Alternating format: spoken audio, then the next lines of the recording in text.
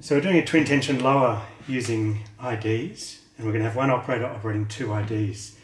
I've got this linked to an enforcer on the blue rope, this to an enforcer on the yellow rope, and this is forwards of the common connection of the 2 points. We've got 275 kilograms, but it's through a pulley with 10% loss, so that's why we're reading down to about 2.4 kilonewtons. So I'm going to start my lower.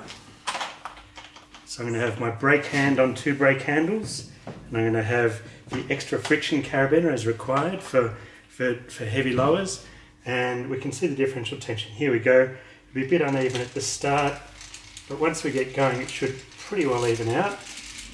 There we go, we're pretty close. And then about halfway down, what I'm going to do, actually just look at what happens if we do a panic grab. There you go, so we reset on both, and then we can start going again. We'd have a second person managing the tails of these ropes just to make sure there's no tangles. But now that we're about halfway, what I want to do is simulate what would happen if we go down to one rope. So I'm just going to release all the tension from the yellow rope here. See the blue rope's locked off and it's holding that. I'll take the yellow rope out of this carabiner. I'm going to take that yellow rope right out of this device as well. So now we really do have that whole mass on this one device. So now I'm down to just the straight single redirection, and I can affect that lower and it works just fine.